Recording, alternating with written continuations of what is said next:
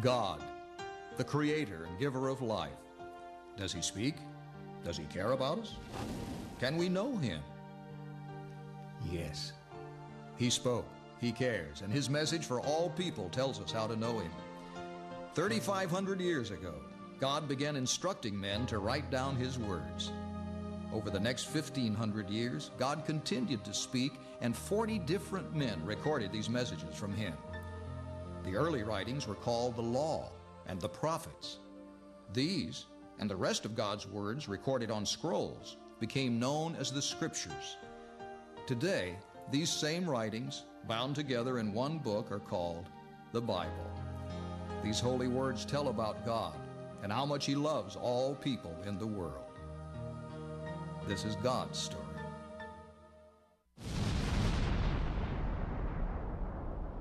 In the beginning, God created the heaven and the earth.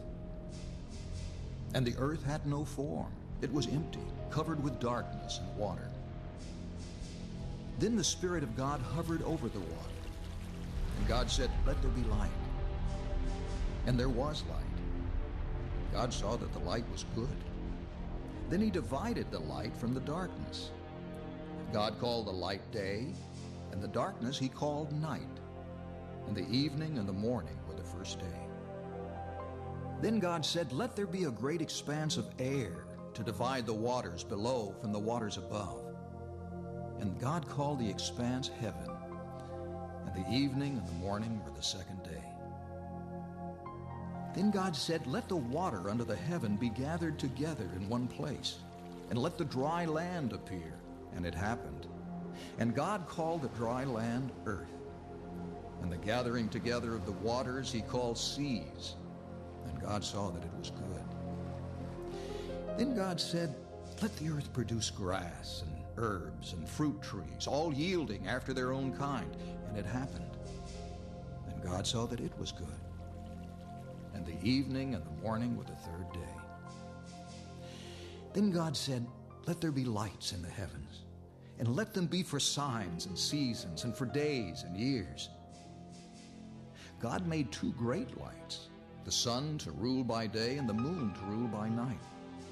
He also made the stars, and he set them all in the heavens to give light upon the earth. And God saw that it was good. And the evening and the morning were the fourth day. Then God said, "Let the waters abound with living creatures, and let birds fly above the earth." So God created great whales and everything that moves in the water, and winged animals, all these producing after their species. And God saw that it was good. And he blessed them, saying, "Be fruitful and multiply." And the evening and the morning were the fifth day. Then God said, "Let the earth be filled with living creatures." So he made the animals on the earth, the cattle, and everything that crawls upon the earth, all producing after their species. And God saw that it was good.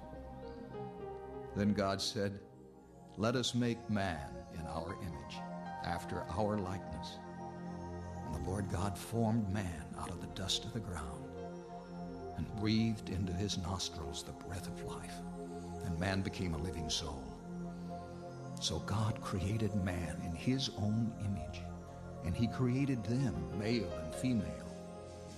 God named the first man Adam, then later Adam called the woman Eve.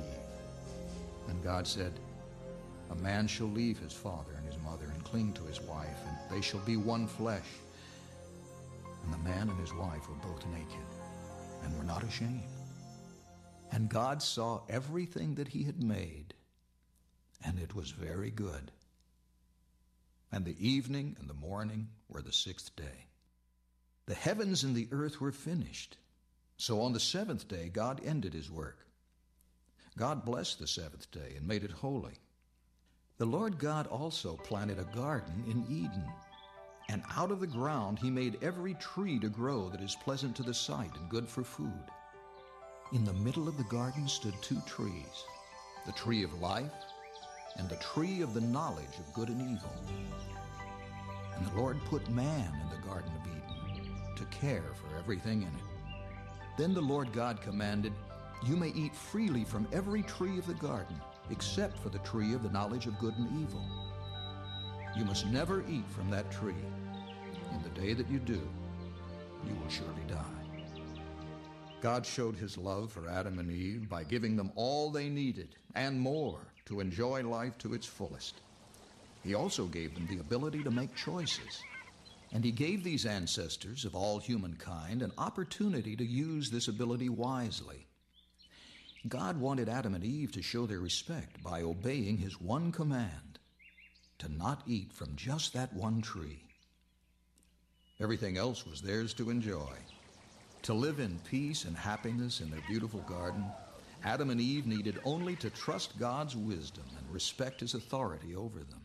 They should have been grateful for life and happy in their freedom. But freedom to choose does not bring happiness when bad choices are made.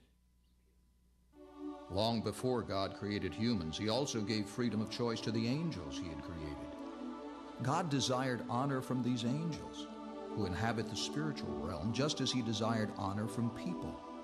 Most angels did choose to follow God. And even today, these angels worship the Lord and carry out his bidding, helping people in many ways. But other angels made a bad choice. They rejected God's love, selecting instead Lucifer, the most beautiful angel, as their leader. Lucifer's arrogance and pride caused him to lose the honored position above God's throne. Lucifer fell from heaven for his rebellion because he had challenged God by saying in his heart, "I will elevate my throne above the stars of God. I will be like the Most High God." Lucifer, known also in the scriptures as the devil or Satan, desires worship which belongs only to God. Satan deceives people in order to obtain that worship, even masquerading as a beautiful angel of light. But his lies and his false religions cause pain and suffering and destruction. So God pronounced doom to Lucifer, saying, "You will be brought down to hell, to the sides of the pit." In the beautiful new garden inhabited by Adam and Eve, Satan appeared to Eve in the form of a serpent. Now this serpent was more crafty than any animal which the Lord God had made. And the serpent said unto the woman, "Are you sure God said you should not eat from every tree of the garden?" The woman answered, "We may eat fruit from all of the trees in the garden, except for the fruit on one tree in the middle of the garden. About it God said, 'You must not eat from that tree. If you do, you will die.'" Then the serpent said to the woman, "You will not die. God knows that in the day you eat this fruit, your eyes will be opened, and you will be as gods, knowing good and evil." The Bible says Satan is the father of lies. So of course he tried to deceive the woman, and he lied to her about God. So when the woman saw that the tree was good for food, and that it was pleasant to look at, and that it could make her wise, she took the fruit and ate it, and gave it to her husband who was with her, and he ate it also. Instantly their eyes were opened, and their spirits became dead. They saw that they were naked, so they sewed fig leaves together to cover themselves. Then, when they heard the voice of the Lord walking in the garden in the cool of the day, Adam and his wife hid themselves from God's presence among the trees of the garden. Because they trusted their own reasoning instead of the words of God, they died spiritually and lost communion with the Lord. Then the Lord God called to Adam, saying, "Where are you?" Adam answered, I heard your voice in the garden, and I was afraid because I was naked, so I hid myself. Then God asked, "Who told you that you were naked? Have you eaten from the one tree of which I commanded you not to eat?" Adam answered, the woman that you gave to me, she gave me the fruit, and I ate it." And the Lord said to the woman, "What have you done?" The woman answered, "The serpent deceived me, so I ate the fruit." Then the Lord said to the serpent, because you have done this, you are cursed above every animal. On your belly you shall go, and you shall eat dust all the days of your life. And I will put hatred between you and the woman, and her descendant will crush your head. This curse against Satan is the first mention in God's book that one day he would send a Savior, born of a woman, to defeat Satan. To the woman God said, I will greatly increase your grief. Having children will bring you sorrow, and your husband will rule over you. And to Adam he said, because you have listened to your wife and have eaten from the forbidden tree, the ground is cursed. Now every day of your life, only through difficulty will you eat from the ground. It will produce thorns and weeds, and by the sweat of your brow you will eat bread until you return to the ground. I made you from dust, and you will return to dust. The fig leaves which Adam and Eve sewed together did not cover their nakedness. So the Lord God made clothes from animal skins to cover Adam and his wife. God had to kill an animal to provide covering for them. So through Adam, sin and death entered the world. This method of covering people's disobedience by the death of an innocent one was God's plan, even before he made the world. He knew that people would foolishly reject his leadership and instead try to be the God of their own lives and fail. God calls this rejection sin. Yet, because of God's love for everyone, he planned to send a Savior who would die to provide the offer of forgiveness for the sins of all people. Then the Lord banished Adam and Eve from the Garden of Eden, and he placed angels called cherubim at the east of the garden, and a flaming sword which turned every direction, guarding access to the tree of life. From the moment of Adam's sin, all people were destined to die. Yet, in God's story, there is still hope. When Adam's wife Eve conceived, she bore a son. Eve said, I have received a man from the Lord. So she named him Cain. Then she bore another child, a boy called Abel. He chose to be a shepherd, while Cain became a farmer. At a time appointed by God, Cain brought his harvest from the field as an offering unto the Lord. But Abel brought a lamb. The Lord showed respect toward Abel and his offering, but he did not honor Cain and his offering. Cain was furious, so the Lord asked, Cain, why are you so frustrated and angry? God then reminded Cain that the death of an animal was required for sacrifice. Just as fig leaves did not cover Adam and Eve's sin, a gift of bloodless plants and vegetables could never cover sin either. God said that refusal to bring an animal for sacrifice displayed Cain's rebellion because he was not worshiping as God had instructed. The Bible says that Abel's sacrifice showed faith in God's words, but Cain's sacrifice did not. Throughout the Scriptures, God reveals that without the shedding of blood, there is no forgiveness of sin. But Cain still refused to obey God and bring an animal sacrifice. Instead, he blamed the problem on Abel, his brother. And when they were in the field, Cain attacked Abel and killed him. And the Lord asked Cain, where is your brother, Abel? Cain answered, I don't know. Am I my brother's keeper? God said, what have you done? I hear the voice of your brother's blood crying to me from the ground. Now you will be cursed on the earth, soaked with your brother's blood, which was drawn by your own hand. Then Cain went out from the presence of the Lord. His rebellion against God caused the first murder and the first broken family. As the years passed, Adam and Eve's descendants began to fill the earth. But when God saw that man's wickedness covered the earth, and that every imagination of his heart was only evil continually, it grieved the Lord. And the Lord said, I will destroy mankind, which I created, from the face of the earth. But the Lord looked on Noah with favor.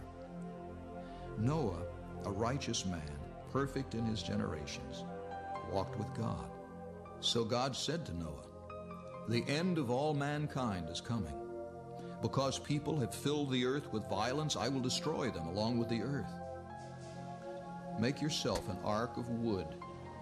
Build rooms in it and cover it with tar inside and out. Build a boat 450 feet long, 75 feet wide, and 45 feet high, but make only one door. You, your wife, your 3 sons, and their wives must go into the ark. Bring also a male and female of every animal into the ark, to keep them alive with you. 2 of every sort will come to you. But you must take by 7s all the animals which I have declared holy. While building the ark, Noah preached to the wicked people, saying, Those who refuse to honor God shall be destroyed. Sadly, everyone mocked Noah and laughed at God's warning. But Noah and his family believed God. So at the appointed time they entered the ark, and the Lord shut them in. Then God caused it to rain on the earth for 40 days and 40 nights. From underground, water spouted up like fountains, and the waters increased on the earth. Waters kept rising until the ark floated.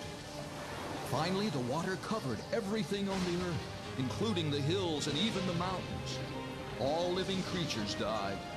Birds, cattle, walking and crawling animals, and every person on earth. All were destroyed, drowned in the flood. The waters covered the earth for 150 days. But God took care of Noah and every living thing in the ark. Then God made a wind to pass over the earth, causing the water level to begin to go down. The waters continued to recede from the earth. When the ark came to rest upon the mountains of Ararat, and the plants began once again to grow, God spoke to Noah, saying, Go out of the ark, you and every living thing with you. And they went out. Then Noah erected an altar and offered a sacrifice to the Lord. Afterward, God blessed Noah and his sons, saying to them, Be fruitful, have many children, go out and refill the earth. Also, besides the plants I gave you for food, animals are now delivered into your hand to eat. But anyone who kills another human being must forfeit his own life, because man is made in the image of God. Then God said, Behold, I am establishing my promise with you and with your descendants after you.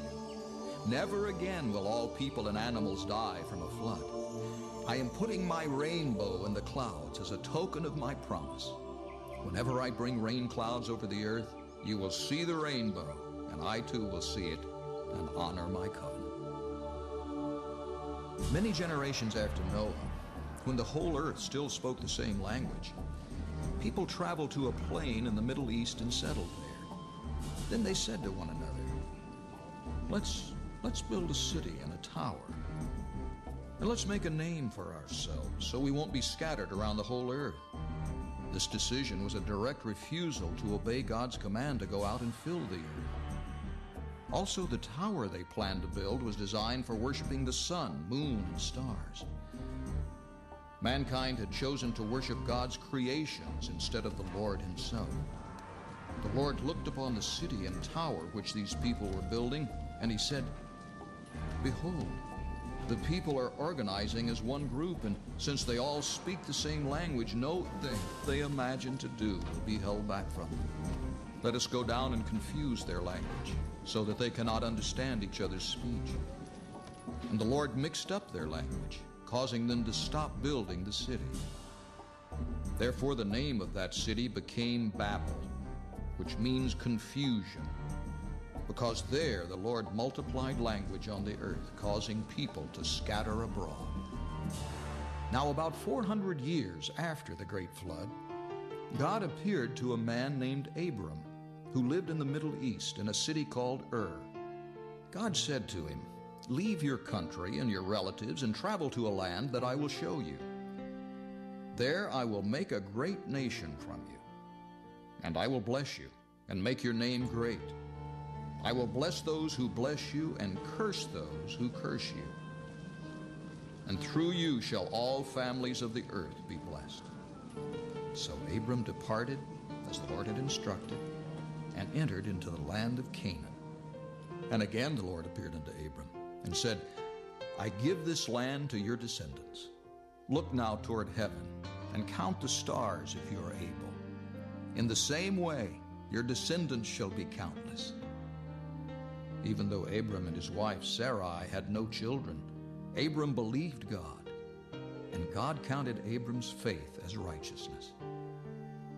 Then Abram said, "Lord God, how can I know that I will inherit this land?" And God answered Abram, "It will happen like this. Your descendants will be strangers in a land that is not theirs, and they will be mistreated for 400 years. A nation will use them as slaves, but I will judge that nation. And afterward your descendants will come out with great wealth, and by the 4th generation they shall return to this land." But Sarai, Abram's wife, still bore him no children. So Sarai said to Abram, "I beg you to go have children by my Egyptian maid Hagar, and I will just consider her children to be mine." Abram agreed with Sarai's plan. Though he loved the Lord, Abram failed to believe that God would give him a child through his wife.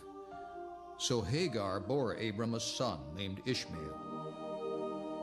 When Abram was 99 years old, the Lord appeared yet again to him and said, "I am the Almighty God. Walk before me. I am giving you the new name of Abraham, which means father of multitudes. And Sarai shall be called Sarah, meaning princess. Now I will bless Sarah and give you a son also from her, and she shall be a mother of nations." Then Abraham pleaded with God, "Oh, that Ishmael might live before you." God answered, "As for Ishmael, I have heard you. Behold, I have also blessed him, and will greatly multiply his descendants, and I will make him a great nation."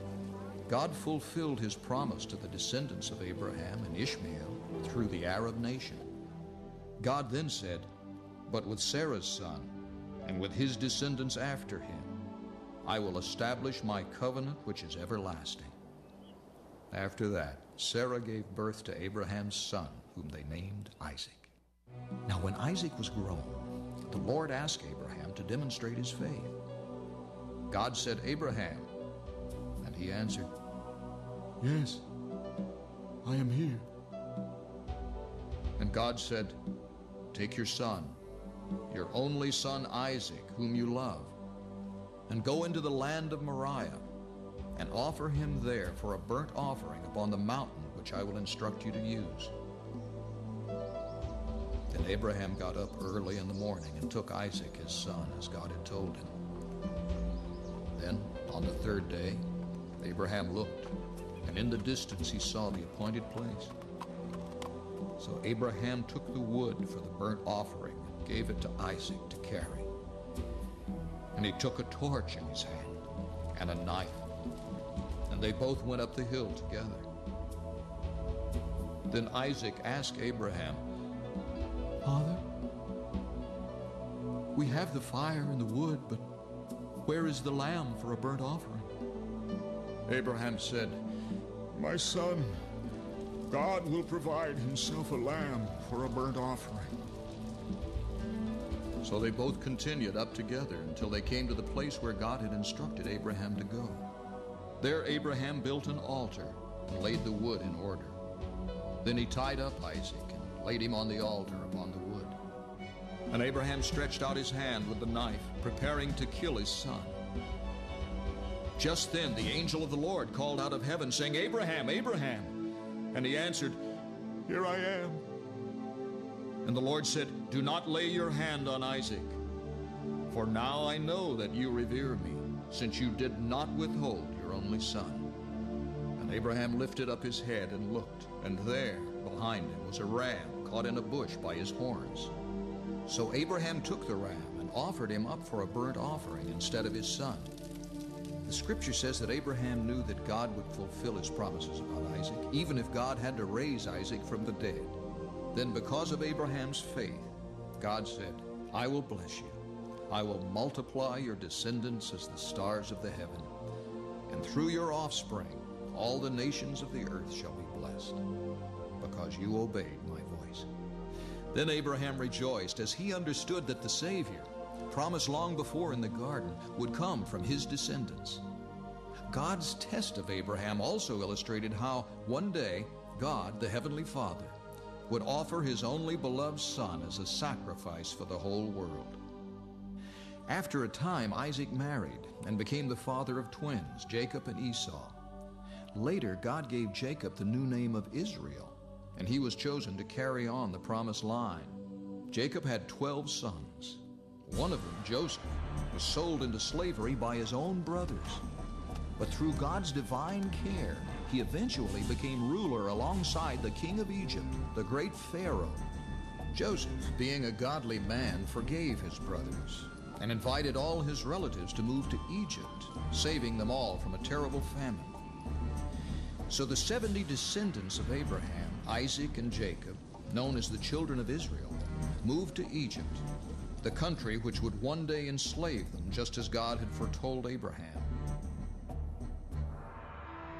Now these descendants of Abraham bore many children, and the land of Egypt was filled with them. But a new Pharaoh, who did not remember Joseph, began to worry. He told the Egyptians, "Behold, the children of Israel, these Hebrews, now outnumber us. We must deal wisely with them. If we let them continue to multiply and we become involved in a war, they might join our enemies and fight against us."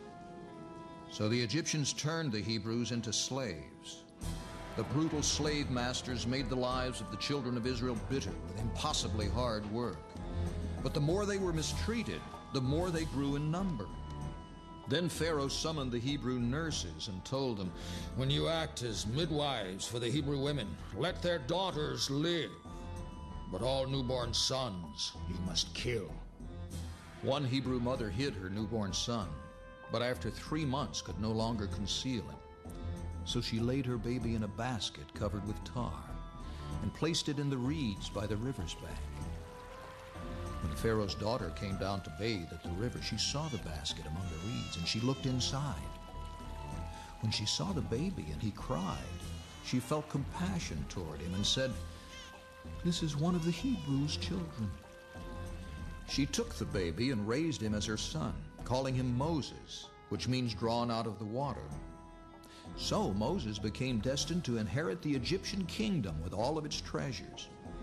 After Moses was grown, he went out among his Hebrew relatives who were all in bondage.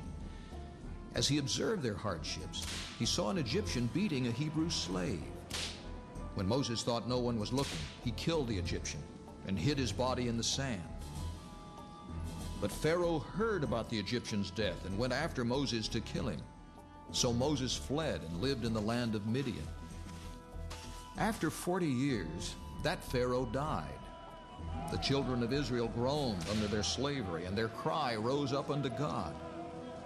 So God set about to honor his covenant with Abraham, Isaac, and Jacob.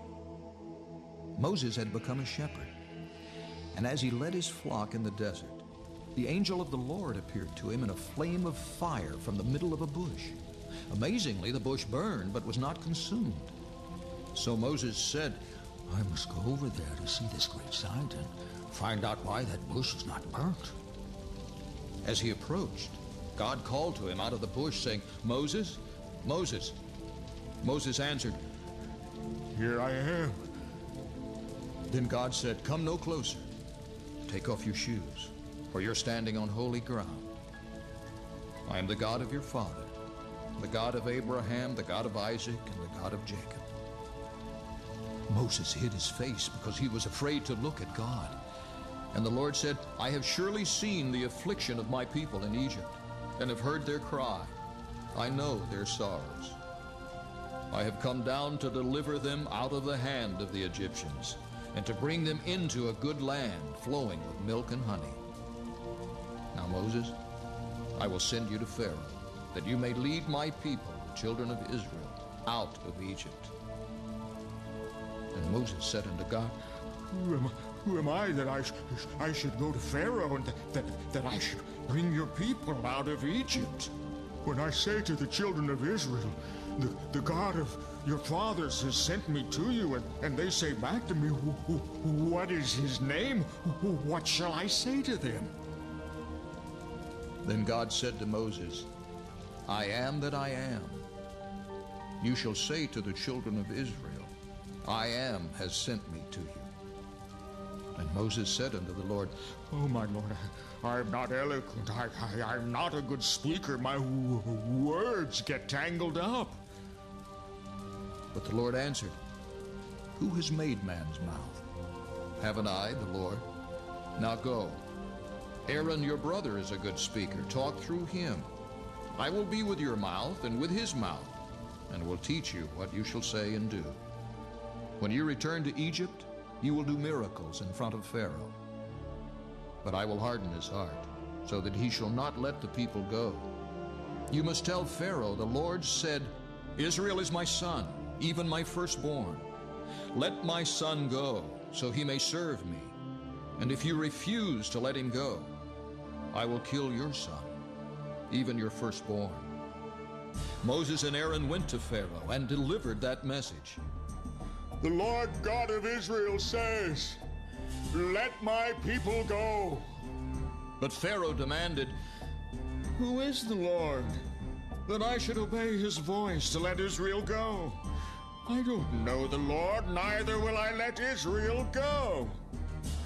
So Moses returned to the Lord, asking, Lord, why did you send me?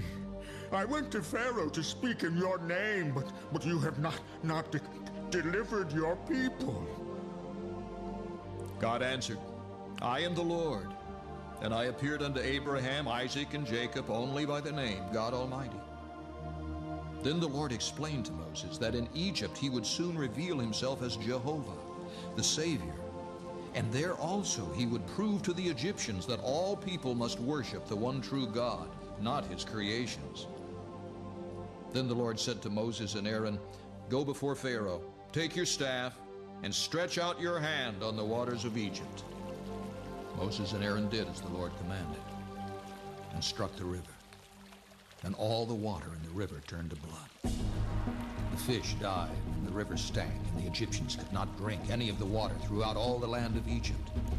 The Lord spoke again to Moses, Go to Pharaoh and say to him, The Lord says, Let my people go, so they may serve me. And if you refuse to let them go, indeed I will strike your whole territory with frogs. But Pharaoh refused. So frogs came up and covered the land of Egypt. The frogs went into the people's houses and into their bedrooms, on their beds, into their ovens and their mixing bowls. Then Pharaoh called for Moses and Aaron and said, Go, beg the Lord to take away the frogs, and I will let the people go. But when Pharaoh saw that there was relief from the plague, he hardened his heart, just as the Lord had said. So God continued to bring plagues upon the land of Egypt. Each time Pharaoh pleaded for the plague to stop, and it would. And then each time he would break his promise to let the children of Israel go. So throughout the land of Egypt, God turned the dust of the earth into lice that crawled on man and on animals. Then the magicians of Egypt said to Pharaoh, This is the work of God. Next, God sent swarms of flies upon Pharaoh and upon his servants. He sent a horrible plague that killed the cattle of Egypt. But none of the cattle of the children of Israel died. Then Moses stood before Pharaoh and sprinkled ashes up toward heaven, which caused boils to break out on all the Egyptians and their animals. Next, God warned everyone that he would bring a torrential hailstorm on Egypt. All who believed the word of the Lord made their servants and cattle hide inside their houses. But those who disregarded the word of the Lord left their servants and their cattle in the field. Then hail, mingled with fire, came down, ruining every planted field, breaking every tree, and killing the servants and animals which were not inside. Only in the land of Goshen, where the children of Israel lived, there was no hail. The Lord then brought locusts over all the land of Egypt. They covered everything so that the land was darkened. And they ate every plant which the hail hadn't destroyed. Nothing green remained throughout the land of Egypt. Then the Lord brought darkness. A darkness so thick it could be felt covered all the land of Egypt for 3 days. People could not see each other, and they did not go outside of their houses. But all of the children of Israel had light in their homes. Pharaoh still wouldn't let all the people go, and even threatened Moses by saying, "Get away from me. The day you see my face again, you will die." Moses answered, "You have spoken correctly. I will never see your face again." Then the Lord said to Moses, "I am going to bring just one more plague on Pharaoh and upon Egypt. Afterwards he will actually send all of my people out of Egypt. This plague will bring death to all the firstborn in the land of Egypt, from the firstborn of Pharaoh, who sits on a throne, to the firstborn of the maidservant behind the mill. And there shall be a great cry throughout all of the land of Egypt, such as has never happened before and shall never be again." Moses, speak to all the congregation of Israel. Tell them I said, select a lamb, one for each household. Your lamb must be a year-old male with no imperfections. After 4 days, the whole assembly of Israel shall kill it in the evening. And you must take a bunch of hyssop and dip it in the lamb's blood, and strike the top of the door frame and the 2 side posts with the blood. And none of you shall go out the door of your houses until the morning. And you must eat the lamb that night, roasted with fire, but do not break any of its bones. You must eat it with unleavened bread. It is the Lord's Passover. For I will pass through the land of Egypt, and will kill all the firstborn in the land of Egypt, both man and beast. I will execute judgment against all the gods of Egypt. I am the Lord. And the blood shall be a mark of safety on the houses where you are. So when I see the blood, I will not allow the destroyer to come into your houses to smite you. He will pass over you. And every year after this, you must celebrate the dinner of unleavened bread as a memorial, calling it the Lord's Passover. So the children of Israel did as the Lord had commanded them through Moses and Aaron. Then at midnight it happened. The Lord killed all the firstborn in the land of Egypt, from the firstborn of Pharaoh who sat on his throne, to the firstborn of the captive in the dungeon, even all the firstborn of cattle. And Pharaoh and his servants and all the Egyptians woke up in the night, and there was a great cry in Egypt, where there was not a single house, where there was not one dead. But those inside the houses whose doorposts were marked with the blood of the Lamb were saved. Then Pharaoh called for Moses and Aaron by night and said, "You and the children of Israel must get away from my people. Go, serve the Lord just as you wanted." And the Egyptians urged the Hebrews to hurry, trying to send them out of the land as quickly as possible, crying out, "If you don't leave, we're all going to be dead." The Egyptians even gave their jewels and gold to the departing Hebrews. The children of Israel, numbering now in the millions, left, taking with them flocks and herds, just as God had told Abraham. Abraham's descendants had been slaves. They came out of bondage in the 4th generation with great wealth. So this huge nation, which God called his firstborn, left the land of Egypt and camped on the edge of the wilderness. And the Lord spoke to Moses, saying, Soon Pharaoh will think the children of Israel have been ensnared by the desert. And I will harden Pharaoh's heart, and he will follow after you. But I will be honored, so that the Egyptians may know that I am the Lord. Then, just as God had said, Pharaoh and his servants again turned against the Hebrews, saying, Why did we let the slaves of Israel go? And Pharaoh took 600 chosen chariots, and his horsemen and his army, and pursued the Hebrews, overtaking them as they encamped with their backs to the Red Sea. When the Hebrews looked up and saw the Egyptians, they were terrified, and they cried out to the Lord. Then Moses said to the people, Do not fear. Stand still and see the salvation of the Lord, which he will show to you today. For the Egyptians whom you have seen today, you shall see again no more. The Lord will fight for you. Then the Lord said to Moses, Lift up your staff and stretch out your hand over the sea and divide it.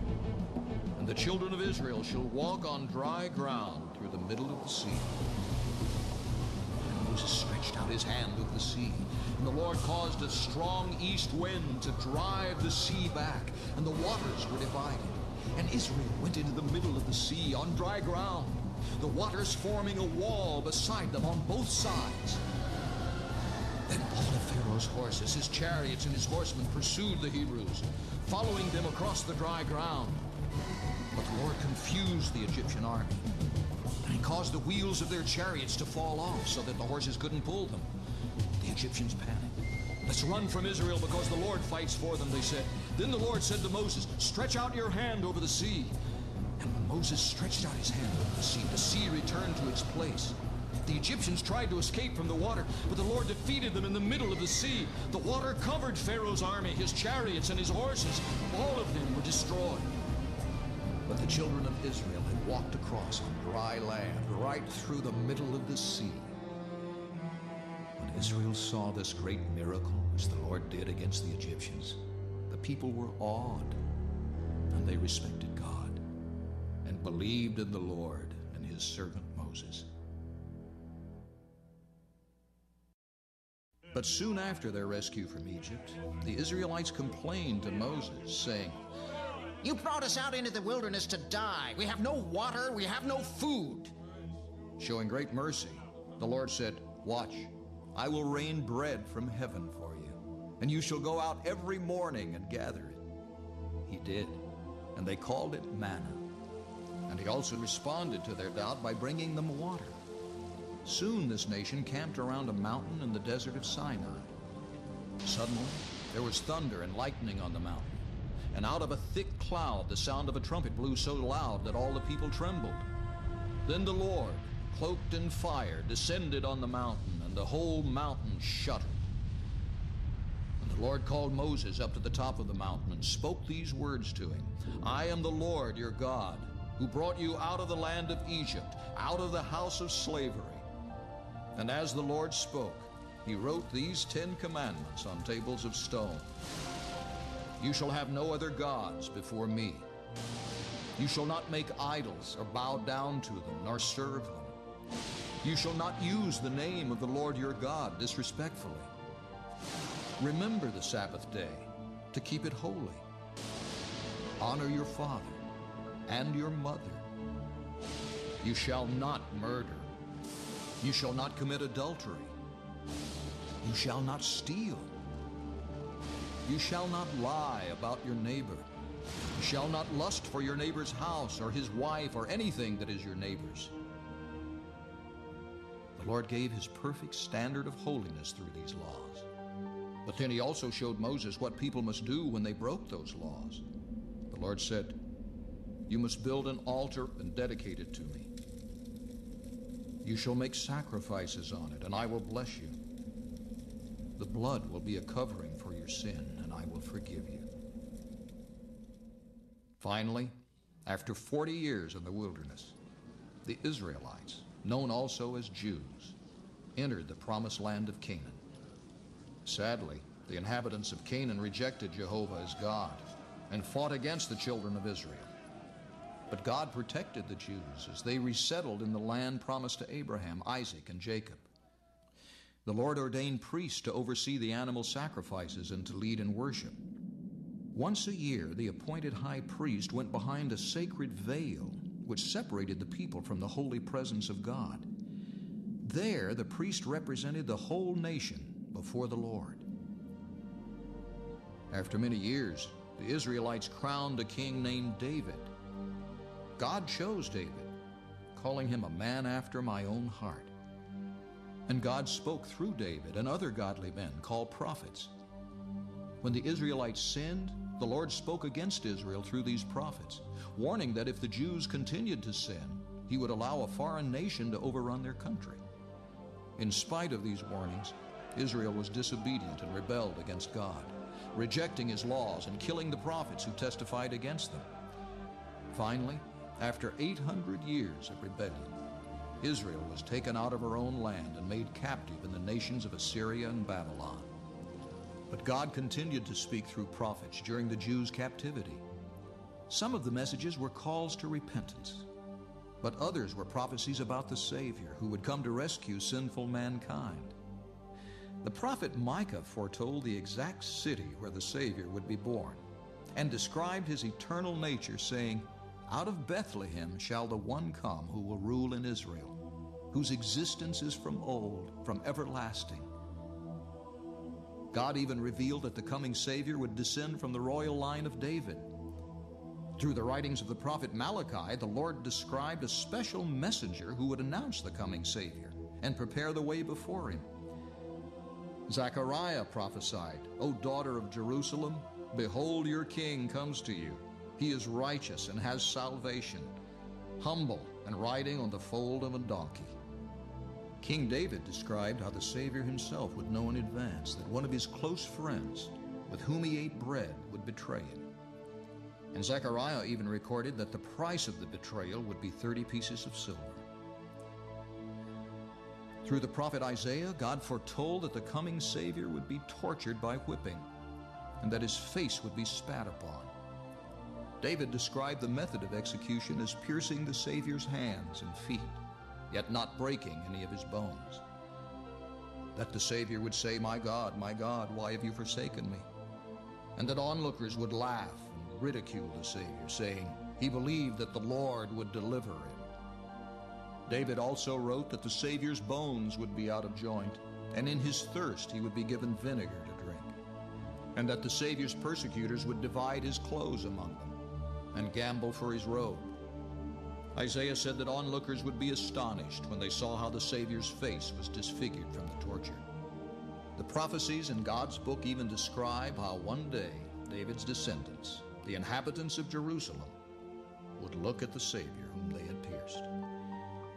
And all of this was written in the Scriptures many hundreds of years before the Savior came.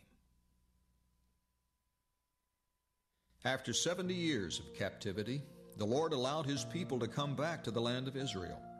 Only a small group chose to return, but they, as well as Jews elsewhere, still lived under the rule of other nations. 500 years later, when Rome ruled Israel, 2 young Jews named Joseph and Mary, both descendants of the royal line of David, planned to marry. But before they came together, Mary became pregnant through the power of the Holy Spirit of God. Then an angel of the Lord appeared to Joseph in a dream, saying, "Joseph, don't worry about taking Mary as your wife, for the child in her was conceived by the Holy Spirit. The child is the Son of God. And when she gives birth to this son, you must name him Jesus, which means Savior, for he will save his people from their sins." This happened as the prophet Isaiah had foretold. "The Lord himself shall give you a sign. Behold, a virgin will bear a son, and they will call him Emmanuel," which means God with us. Joseph and Mary had to travel to the city of Bethlehem for a census and to pay taxes. And while there, Mary gave birth to her firstborn son, whom they named Jesus.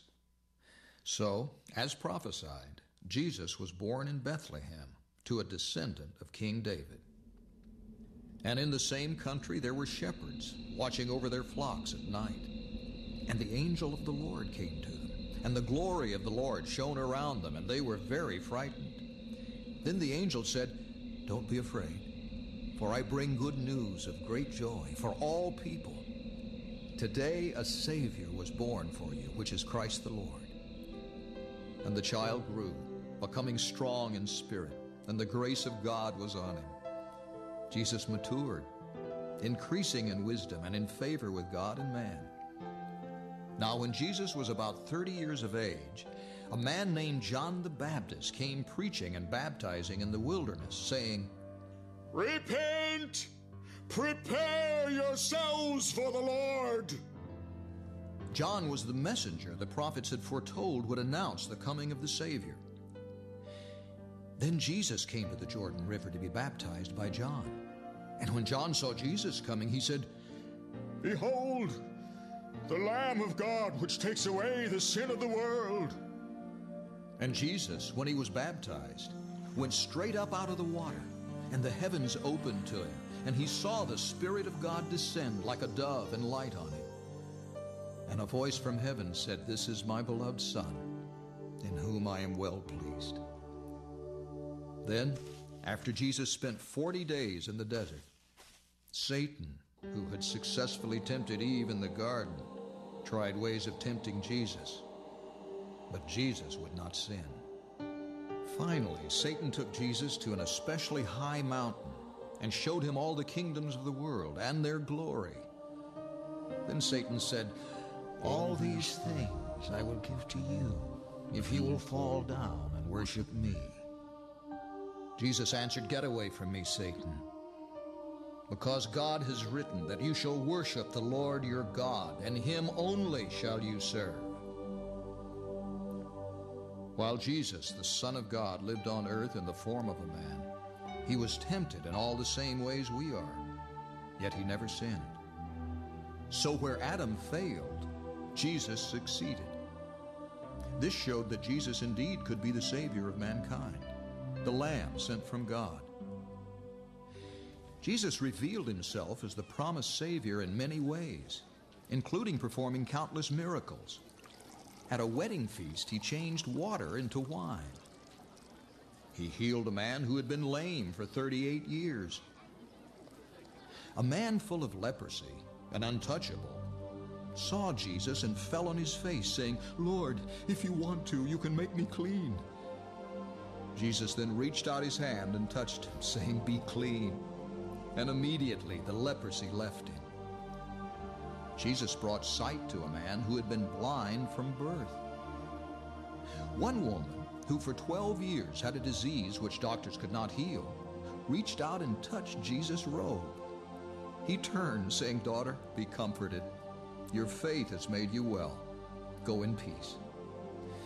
Those suffering from different kinds of diseases were brought to him, and he healed them all. Jesus called 12 men together, asking them to follow him. He gave them power and authority over devils, and he sent these disciples out to preach about the kingdom of God and to heal the sick. His fame went everywhere, and great crowds came together to hear him teach and to be healed of their diseases. When a gathering of 5,000 people needed food, Jesus prayed over a young boy's lunch of bread and fish. The food was miraculously multiplied so that it fed the whole throng, with 12 baskets left over. But the people kept asking for more proof that Jesus was from God. They said, "Our forefathers ate manna in the desert. It's written in the scriptures, he gave them bread from heaven to eat." Jesus replied, "The bread of God is he who comes down from heaven and gives life to the world." The people said, "Lord, give us this bread all the time." And Jesus answered, "I am the bread of life. He that comes to me shall never hunger. He that believes on me shall never thirst." Jesus prophesied that he must suffer many things and be rejected by the elders, chief priests and scribes, and be killed, and then be raised from the dead on the third day. Most of the religious and political leaders rejected Jesus' teaching. However, one, A Pharisee named Nicodemus came to Jesus at night seeking truth. Jesus told him, "Unless a man is born again, he cannot see the kingdom of heaven." Nicodemus asked, Can a man be born when he is old? Can he enter his mother's womb a second time and be born? Jesus explained, "That which is born of the flesh is flesh, and that which is born of the Spirit is spirit. You should not be so amazed that I said you must be born again." Nicodemus said to him, How can these things be? Jesus scolded him for teaching others about religion when he didn't understand spiritual truths himself. Then Jesus explained spiritual birth. For God loved the world so much that he gave his only begotten Son, that whoever believes in him should not perish, but have everlasting life. God did not send his Son into the world to condemn the world. He sent him so that the world might be saved. The real condemnation is this: light came into the world, and men loved darkness rather than light, because their deeds were evil. He who believes on the Son has everlasting life, and he who does not believe on the Son shall not see life, but the wrath of God remains on him. Finally, Nicodemus understood, and he believed. To a foreign woman, Jesus said, "Whoever drinks the water that I give shall never thirst. It shall be in him a well of water, springing up into everlasting life."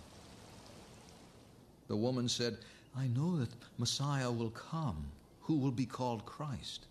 When he comes, he will tell us everything." Jesus said to her, "I who speak to you am that Messiah." Later, Jesus taught the people, saying, "If any man will come after me, let him deny himself and follow me. For what does it benefit a person if he gains the wealth of the whole world and loses his own soul? Watch out, beware of greed, for a person's life does not consist in the abundance of the things which he owns. For where your treasure is, there will your heart be also." Then the chief priests and the Pharisees called a meeting and said, "What are we going to do? This man is performing so many miracles. If we let him continue, everyone will believe on him. And then the Romans will revoke our right to control the people." Meanwhile, Jesus taught with great authority. He went into the temple and threw out the merchants who were inside, buying and selling. He said to them, "It is written in the Scriptures, 'My house is the house of prayer,' but you have made it a den of thieves." And he taught, saying, "This is the will of him who sent me, that everyone who believes on the Son may have everlasting life, and I will raise up from the grave those who believe. But there are some of you who do not believe." Jesus knew from the beginning who they were that did not believe and who would betray him. So there was a split among the people because of it. Among the chief rulers, many believed on him, but because of the Pharisees, they did not confess their belief, since they were afraid they might be expelled from their religious meeting places. They loved the praise of men more than the praise of God. Most of the religious leaders looked for a way to destroy Jesus, but could not find one, because all the people were anxious to hear him when he spoke. Jesus continued teaching in the temple, saying, "I am the light of the world. Whoever follows me shall not walk in darkness, but shall have the light of life." And he said to those who believed on him, "If you continue living as I tell you, then you are indeed my disciples. You shall know the truth, and the truth shall make you free. If the Son shall make you free, you shall be free indeed. I am the door. If any man comes to God through me, he shall be saved. I am the good shepherd. The good shepherd gives his life for the sheep. My sheep hear my voice, and I know them, and they follow me. And I give unto them eternal life, and they shall never perish. Neither shall any man snatch them out of my hand." After 3 years of teaching, Jesus instructed his disciples to bring him a certain young donkey one that had never been ridden, and he sat on it. Then as he rode toward Jerusalem, a huge crowd began to rejoice and loudly praise God for all the mighty works which they had seen. They called out, "Hosanna! Blessed be the King that comes in the name of the Lord. Peace in heaven and glory in the highest." But when Jesus neared the city, he looked at it and cried over it, because the people still did not recognize him as the promised Savior. Then Satan entered into Judas Iscariot, one of Jesus' 12 disciples. And Judas conspired with the chief priests and captains about how he might betray Jesus. They were glad and agreed to give him 30 pieces of silver to inform them of a time and a place they could capture Jesus when there were no crowds around him. Jesus knew that his hour to die had come, so he gathered his disciples together for a Passover dinner. As they ate, Jesus took bread, blessed it, broke it, gave it to them, saying, "Take, eat. This is my body broken for you. This do in remembrance of me."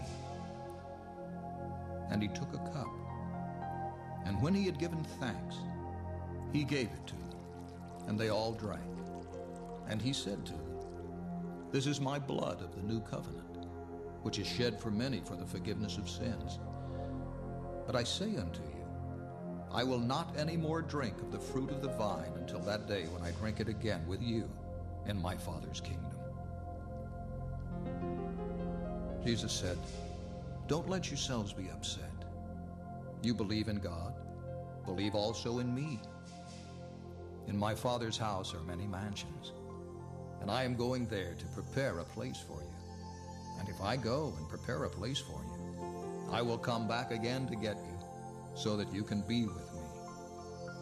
And you know where I'm going, and you know the way to get there."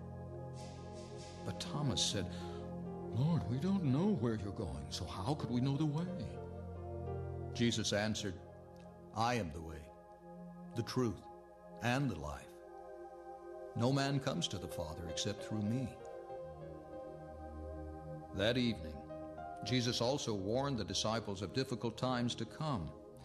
He said, "If the world hates you, remember that it hated me before it hated you. He that hates me hates my Father also." After supper, Jesus walked to a garden called Gethsemane for a time of prayer. His disciples followed him to this secluded place. After his prayer, the chief priests and captains of the temple and the elders arrived there, looking for him. And Judas, who had just eaten with Jesus, was leading the group. Judas approached Jesus, greeting him with a kiss of betrayal. Suddenly, when Jesus identified himself to the mob by saying, "I am," the crowd went backwards and fell to the ground. After that, Jesus allowed himself to be tied up and brought into the high priest's house. The temple officers who held Jesus ridiculed him and spit in his face. And when they had blindfolded him, they punched him and slapped him on the face and said, "Prophesy, you holy man, who hit you?" Early the next morning, the crowd led Jesus to the Roman governor, Pilate. And they began to accuse him, saying, "We found this fellow corrupting our Jewish nation." But after questioning Jesus, Pilate told the chief priests, the rulers, and the people, "He has done nothing worthy of death. I'll just order him to be beaten and then release him." But they called out all at once, saying, "Get rid of this man! Crucify him! Crucify him!" Pilate, wanting to satisfy the people, had Jesus brutally whipped and then turned him over to be crucified. The Roman soldiers braided a mock crown of thorns, placing it on his head. And they put a purple robe on him. They said, "Hail, King of the Jews!" And they beat him with their fists. Afterwards, they took Jesus and led him away, making him carry a wooden cross up to a place called Calvary, also known as Golgotha, or the place of a skull. There, in the same area, where many years before God had told Abraham to sacrifice his only beloved son Isaac, they nailed Jesus, God's only beloved son, to the cross. As they did this, Jesus said, "Father, forgive them, they don't know what they're doing." While Jesus hung between two criminals who were also being executed, soldiers took his clothes, gambling for his robe, which fulfilled the prophetic words spoken by David. For 3 hours the people watched. The rulers with them mocked Jesus, saying, "He saved others. Let him save himself if he's the Christ, the chosen of God." Then a darkness came on the land. It stayed for 3 more hours as the prophet's words were fulfilled. The Lord laid the sins of us all on him. Jesus then cried out with a loud voice, saying, my God, why have you forsaken me?" Jesus, knowing that everything was now accomplished, fulfilled Scripture when he said, "I thirst." The soldiers ridiculed Jesus as they offered him vinegar by saying, "If you are the king of the Jews, save yourself." Jesus tasted the vinegar, then called out, "It is finished." Father, into your hands I commit my spirit. Then he bowed his head and let his spirit go. As he died, the sun darkened, and the earth quaked, and the thick veil of the temple ripped down the middle. Now when the Roman captain in charge saw what had happened, he said, Truly this man was the Son of God." Then the soldiers came and broke the legs of the 2 thieves who were hanging on the crosses beside Jesus. But when the soldiers saw that Jesus was already dead, they didn't break his legs. Instead, one of them pierced his side with a spear, allowing blood and water to pour out. All of this happened so that the Scriptures would be fulfilled. None of his bones will be broken, and they shall look on him whom they pierced. Afterwards, 2 believers, Joseph and Nicodemus, took Jesus' body, wound it in linen grave clothes dipped in spices, and laid his body in a tomb. Then, as requested by the Jewish leaders, the tomb was sealed and guarded by Roman soldiers. Now, after 3 days, there was a great earthquake, and an angel of the Lord rolled back the stone from the tomb's door. In fright, the Roman soldiers trembled and then ran away. When followers of Jesus came to the tomb and saw the stone move, they were confused. Suddenly, 2 men stood by them in shining garments, saying, "Why are you looking for the living among the dead? He is not here. He is risen. Remember how he told you before that he must be delivered into the hands of sinful men and be crucified and the 3rd day rise again?" Then they remembered his words. The same day in the evening, Jesus came to the disciples and stood among them and said, "Peace to you." But they were terrified, thinking that they were seeing a spirit. So he said, "Look at my hands and my feet. It's really me. Touch me and see. For a spirit doesn't have flesh and bones like you see I have." Everything happened as I told you it would, because all the writings that described me in the law of Moses and in the prophets and in the Psalms had to be fulfilled. Then he opened their understanding, saying, "It is written in the Scriptures that Christ must suffer and rise from the dead the 3rd day, and that repentance and forgiveness of sin should be preached in his name among all nations. And you have seen these things." Jesus continued appearing to many people, showing them that he was alive, which gave infallible proof of his resurrection. And he instructed his disciples, "Go into all the world and preach the gospel."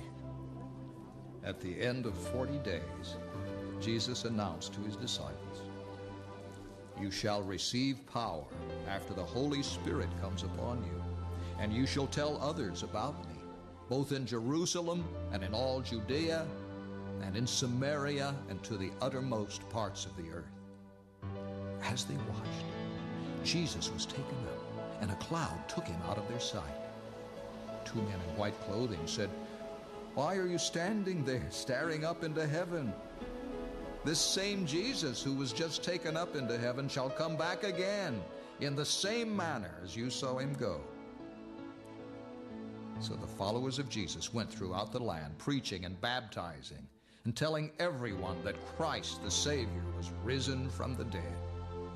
They showed in the Scriptures how by Adam came sin and death, but by Jesus Christ came forgiveness and the resurrection of the dead.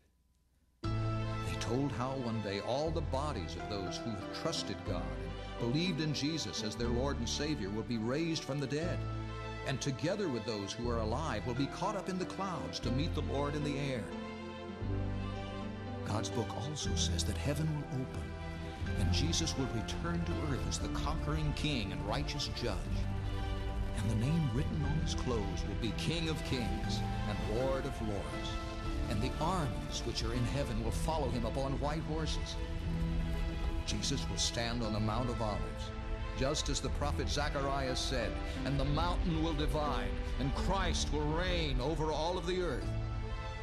But when 1,000 years expire, Satan will once more go out to deceive the nations. But fire will come down from God and devour those who follow Satan. Then finally, Satan, the deceiver, will be thrown into the lake of fire and be tormented day and night forever and ever. And then in front of a great white throne, the dead, both small and great, will stand before God. And whoever is not found written in the book of life will be thrown into the lake of fire. But in a new heaven and a new earth, God will be with his people. And God will wipe away all tears from their eyes. And there shall be no more death, neither sorrow nor crying, neither shall there be any more pain, for the former things are passed away. And there shall be no night, and no need for candles, nor light from the sun, because the glory of God and the Lamb will be the light. And they shall reign forever and ever.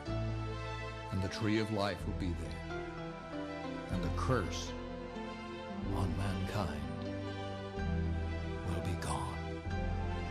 Jesus says, "Let those who are thirsty come. Let them freely drink the water of life. Behold, I come quickly. Blessed are they who obey my words. He that hears my word and believes on him that sent me has everlasting life, and shall not be condemned, but is passed from death unto life." This is God's story for you.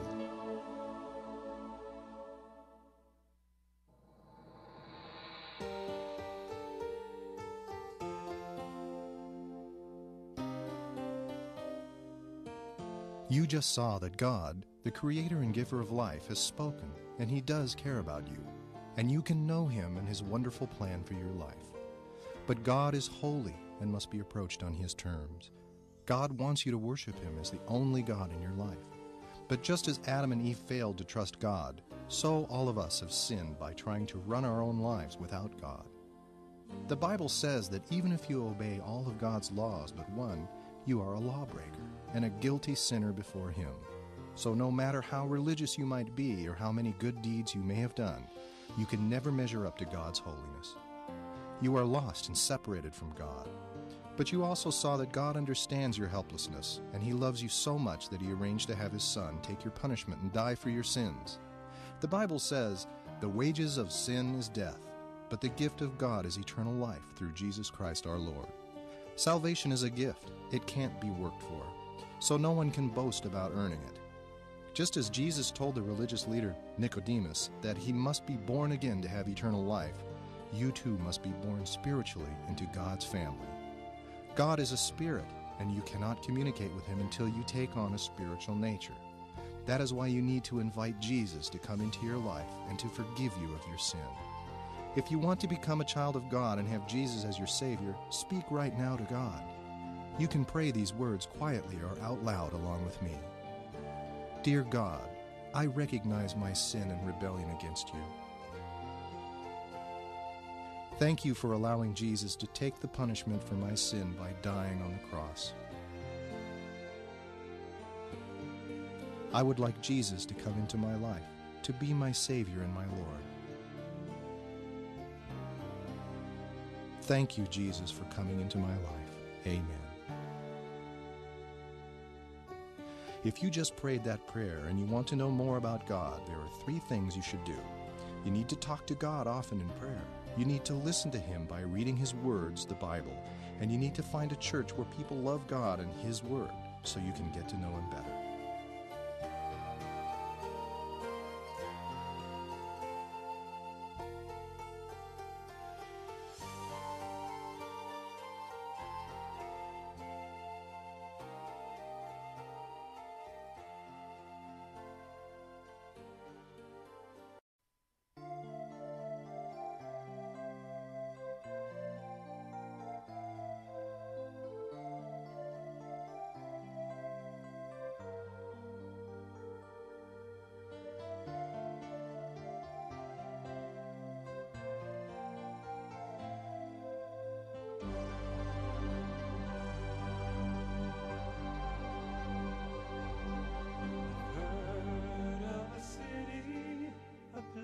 Beyond wildest dreams, with clear running streams, streets of pure gold, jeweled walls reaching high in the air.